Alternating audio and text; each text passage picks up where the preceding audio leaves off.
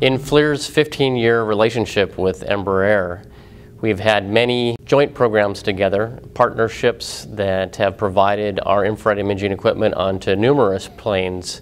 The Super Tucano is a fantastic airplane. We've had many years of experience with this aircraft. It is combat proven. It is a workhorse that is tried and true. Embraer's commitment to the U.S. has been outstanding, and they've really provided lots of jobs within the United States, and of course that's important for us as a U.S. supplier. A win for the Super Tucano FLIR team really means a lot to FLIR Systems and our company. Not only are those jobs in the U.S., but they're diversified around the United States. So the Bright Star 2, which is the product that's being considered, is manufactured in Portland, Oregon, but also has design teams in Orlando, Florida, and laser designation systems that are manufactured in Bozeman, Montana.